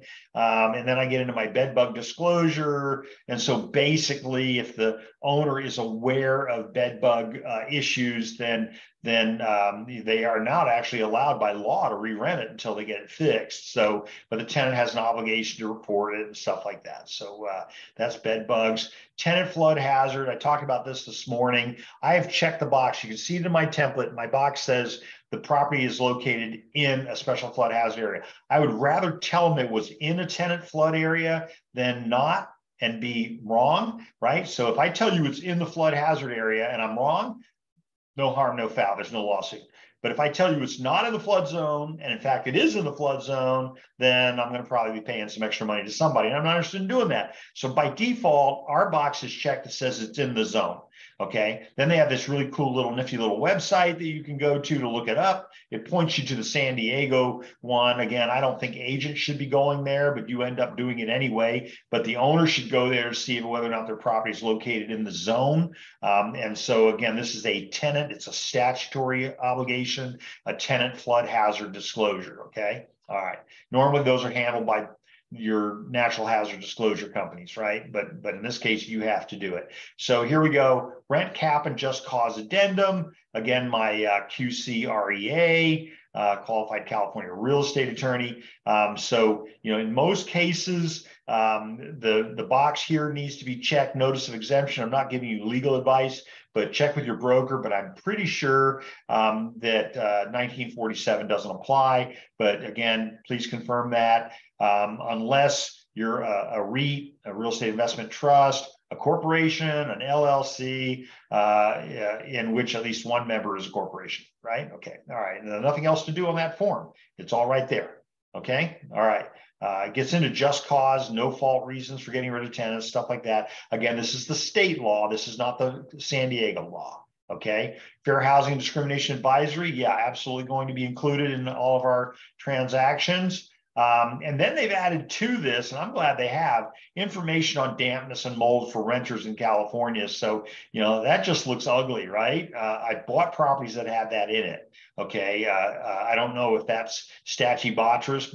but it looks like it might be. But again, I haven't run a sample, let's just say that. So you want to be careful about saying, because there is no standard, there's no bottom of this stuff. Everybody has a different reaction to it. Okay. So sometimes, I've got obviously water leaking down the bottom. This is going up through the whole house, through the ceilings and all that. So, what do you do to fix it? You definitely don't wipe it down with a cloth with Clorox on it. I had an owner do that on a property I was buying from. He was just spreading it around. I mean, it was just, oh my God. So anyway, I didn't notice offhand any reference to stachybotrys, but anyway, so we tell them all about all this stuff. This is part of the document that they're going to sign. Is everybody good with that? So what I want to do in the time I have remaining here is I want to show you how to create a template. So again, what you need to do is, and we're going to go back to our list. Okay, so here are my templates. So I'm going to go up into here. Let me move myself out of the way. I'm going to go up here to where it says templates. Okay, you see that, templates. I'm gonna click on it. I'm gonna go over here where it says new. So let's do this together. But what I'm going to do for you is send me an email, because I don't know who wants this or not. Send me an email. I will send you a copy of our template. Okay. And then you can just put it into your program, change, wherever you see my name, put your name, stuff like that. Okay. Check with your broker. All right. But I'm going to click on new.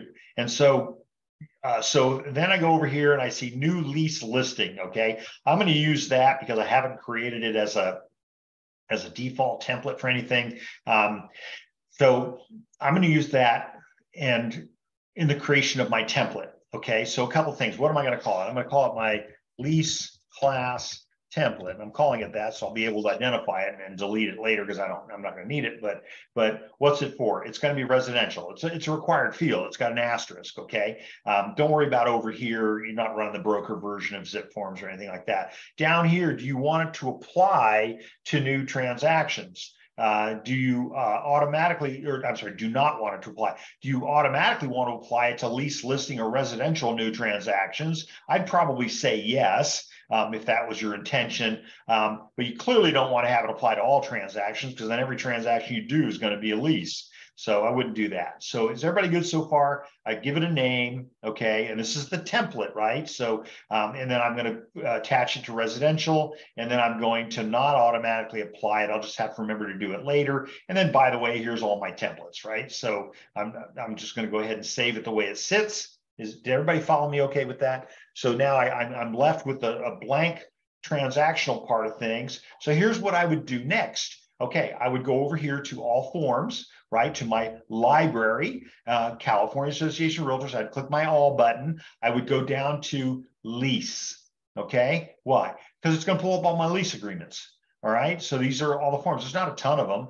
I'm going to apply the cover sheet. Okay, I'm going to apply an addendum. I know I'm going to use an addendum, so I'm going to click on addendum. Amendment of existing terms. I don't know that I'm going to need that, but there's my ATC form, right? My ATCA, my animal terms and conditions. I'm definitely going to have that in there. I'm going to definitely have an application to lease or rent form, right? One for each applicant, different. Okay. Bed bug disclosure, I don't need to add it. I've already seen it's attached to the lease agreement. What else in here? Let's see. Maybe my denial of rental application for credit. I think I'll remember that I have it. I'm just looking for stuff that I need. Definitely going to add my disclosure regarding real estate agency relationships, right? Remember what we said? So I'm going to add that to it. We don't do actually exclusive authorization. I can't believe we put that back in there. Exclusive authorization for a vacation rental. We don't really recommend those anymore. Fair housing, that was included in the lease agreement. Let's see, interim occupancy, no. Lead-based paint, yeah, I'm definitely going to do lead-based paint, right? Because why? Because if the property's built pre-1978 and I don't make that disclosure, I think it's up to like $44,000 per offense. So make sure you're aware of that. Here's my lease listing agreement. Here's my lease rental mold and ventilation addendum. What else do I have to have in here? My move-in inspection, my move-out inspection, my notice regarding background investigation is already included in the lease agreement, right? Notice of entry, notice and change of turn. These are things that I don't necessarily need. I'm kind of a minimalist right now. I want to do as less as possible. What else do I have to have in my agreement? Pool, hot tub, and spa addendum, whether community or individually. And then we're not doing property management, receipts for reports, perhaps, stuff like that. Here's my rent cap and just cause. It's already included in the lease agreement. And then I have my RPOD and my RPOQ. Both are included in the agreement. And I don't need my RCSDs. Everybody follow? I know I'm doing this fast, but I'm trying to get it done for you and actually get you out a couple minutes early. But my residential lease, my RLMM, for sure, I want that in there, right? And then my tenant estoppel certificate, I definitely want that in there. Where's my tenant occupied property addendum? Oh, that's interesting. We didn't put that in there. Huh. We got the estoppel certificate. Tenant flood hazard is included in the lease agreement. What else? Anything else in there exciting? If I use the current forms, I don't need any of these. So that's really all I need. I mean, the basics, okay? So, I've got the basics of what I need in here. And again, I want to remove, where was that one that I added that I wish I had, the exclusive vacation rental. So caution about deleting things. My recommendation is you never delete anything, because if you delete it, we can't get it back. Okay, so be careful what you delete. All right. Now, obviously, I know what I'm deleting here, but because I know I don't need that in here. It's not supposed to have been a form that even worked anyway. But so anyway, I've created all the forms. Now I go through my cover sheet. I'm showing you how to create a template. I go through my cover sheet. I don't know the tenant's name because I don't know who that is yet. This is a template. I don't know the owner's name. I don't have any of this information, although I've asked them repeatedly, why don't you just put California in there? Right? Because, this is this is forms for California. It's not for other states. So, okay, what else do I need to know? Probably residential, right? Escrow, I don't need escrow. Buyer's broker's information might be me, right? But I may be the seller's broker. So, I'm going to put the company name in there. There it is. Okay. I'm going to put the company's license number. So the reason I'm filling all this out, 019, this is 019775787. The reason I'm filling all this out is so I don't have to do it later. Okay, so I'm going to show you why, because I don't need lender, I don't need appraisal, I don't need title, I don't need pest control, I don't need disclosure, I don't need home warranty, I don't need any of this other stuff. There may be a TC, we just added this to it recently. So I've created my template, and I went into my cover sheet to do it. Now, one of the things that I tell everybody to do is go in here to parties and fill out who the parties are. So obviously, you know who you are, you would fill that out, okay? All right, so I've created my lease class template. And so anybody have any questions? It's obviously not complete, right? I'm going to send you this one. You send me an email and I'll send you this one. Okay, so this one's as complete as it's ever going to get, okay? For now, anyway, until they update the forms. Okay, so now I've created it. Anybody have any questions about how I created it? I want to show you now how to use it. All right, so I'm going to go, I've got my little, it's called lease class template. I'm going to go over here to transactions, and now I'm going to create a new transaction, right? So it's going to be a new lease listing. Follow me? Click on new lease listing. I've got to give it a street name. Or a name of the transaction. I don't have to put a property address in there. I'd recommend it. I do have to put a category. I'm going to call it residential. Okay, I don't have to put a picture. It's not necessary. I'm going to call it active. They're going to make you answer whether or not to do rent spree. So if you're going to say,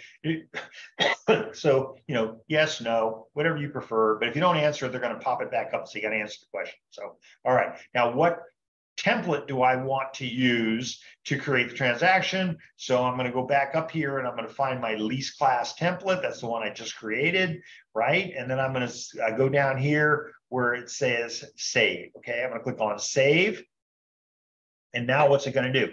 It's going to create that new transaction. Here's the name up here. And I go to documents, and here's all the documents I just used to create that template, right? So it's all filled out.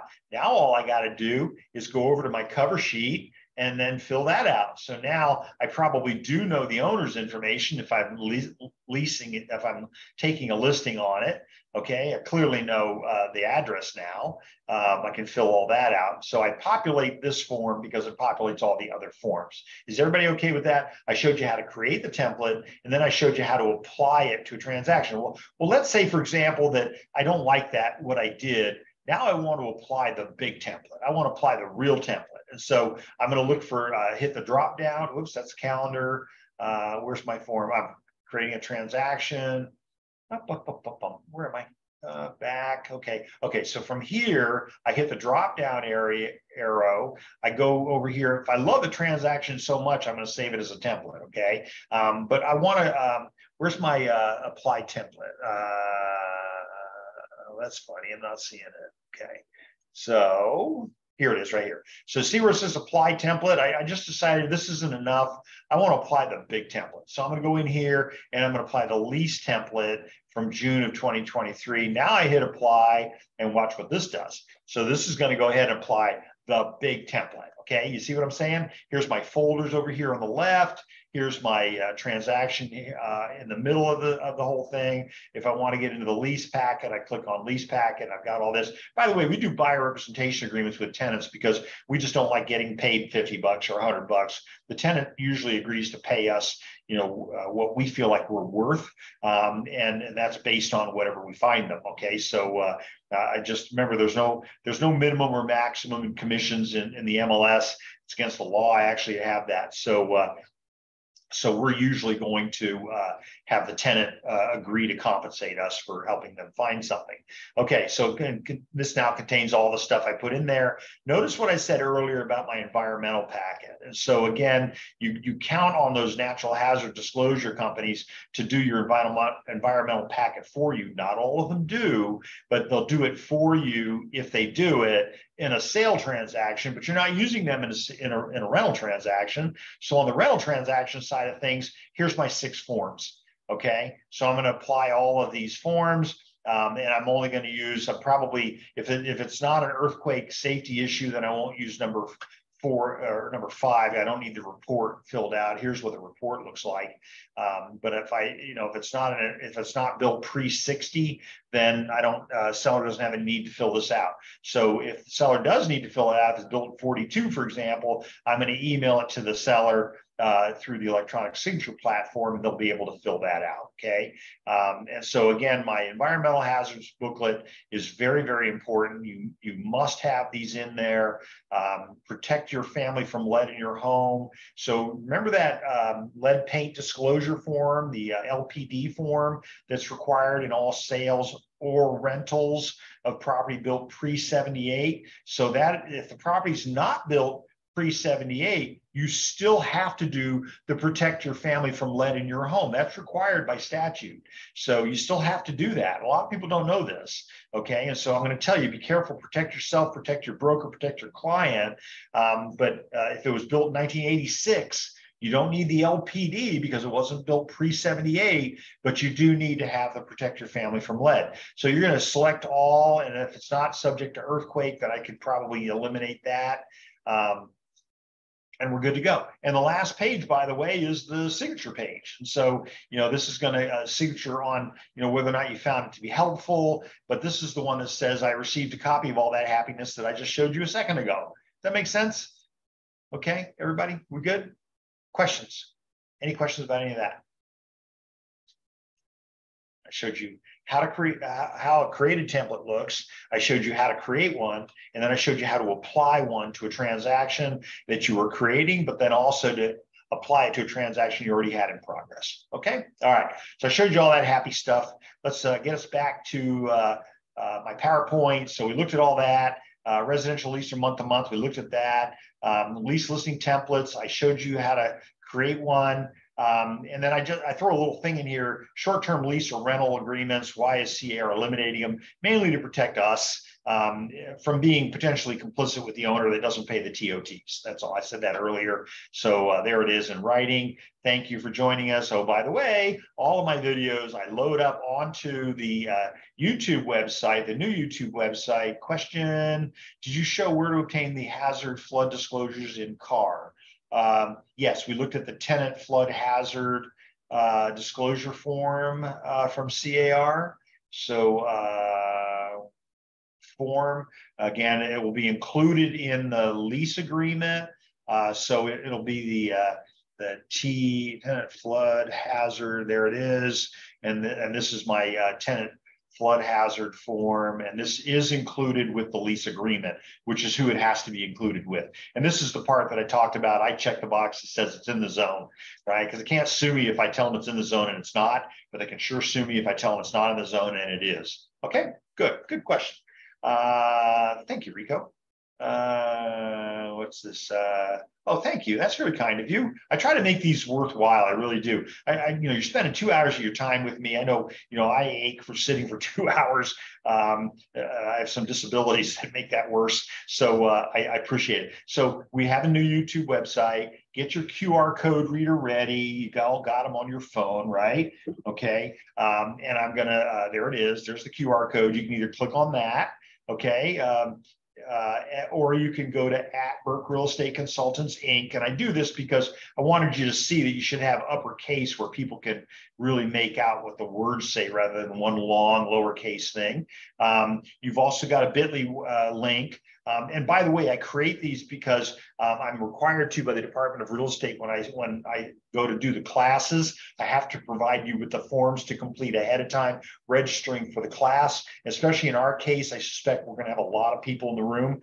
And so imagine, would anybody want to sit through 5 hours of me I'm surprised at how many people are willing to. In fact, I was so honored when I said it in, the head of the program called me up from the Department of Real Estate and said, I'm really excited about getting to read your work. And I'm like, wow, that's so nice of you. I mean, most people are afraid of the Department of Real Estate. Listen, I love the Department of Real Estate. Don't be afraid. They're there to help you. Okay, they really are. Okay, please remember to like and subscribe. And so it tells me when people do that, if I don't make any money off of it, but the subscribe is a benefit for you because like tonight, when I load these videos up, it'll send you a notification that I've loaded new videos. Okay, so like and subscribe, that'll get you the new videos. As always, please let SDAR know if there's anything that you would like to see. We do go office to office, by the way. I'm lining up classes now for the week of the 15th, weekends, weekday, I don't care. I'm going to be at the CAR meetings in Anaheim from the 18th to whatever that Friday is. But then I'm back in San Diego the whole following week. So if your office wants me to do a presentation, let SDAR know, let me know. We'll get it all lined up. Okay. And we also have the weekly email updates. This guarantees you're going to get into the class. Most of my classes today are webinars. The ones I'll be doing during September will be live in person. But again, I don't put people on the list unless you ask to be put on it, but there's a link in all of them that sets you up to get into the class. You don't have to read the thing that says the class is sold out. I want you in the class. Okay, so that's what that's all about. Anybody have any other questions? I'm going to get you out of here a couple minutes early. I'm glad we got that done, but that was a lot of material to cover. I've actually officially been on the clock for well over 2 hours. Anybody, anything? Seeing none. I see people dropping off. I hope you have a great day today, and hopefully I'll get to see you again on Thursday. And as we always say, I look forward to seeing my hometown in Del Mar. I look forward to seeing you around the track. Thank you, everybody. Take care for now. Thanks for being here today. Bye-bye.